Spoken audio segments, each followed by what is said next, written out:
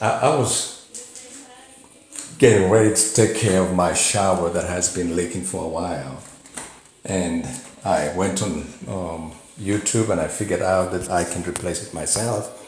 And it's almost like a 5 minute job, but I came and found out that the Allen screw was all stripped out.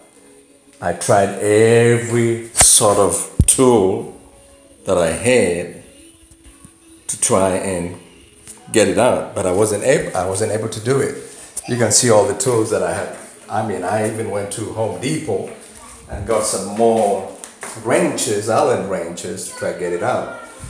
But then I could not. I was getting frustrated. I wasn't able to get this thing out. But then some of the tools that I had, because the screw was already stripped out, there's no grip.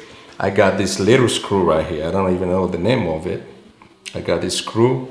I put it inside the hole, and then with my holder, and then I just bent it a little bit, and then started to open the screw, and voila, the screw was able to come out, and now I'm getting ready to replace it with the new whatever you call this thing, man. I'm not good with this, but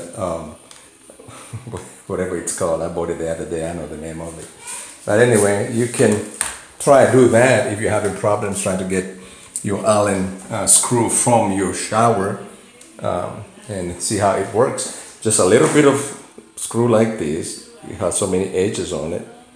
And then put it in the hole, and then just slightly bend it and try to unscrew it. Best of luck. Thank you. Bye-bye.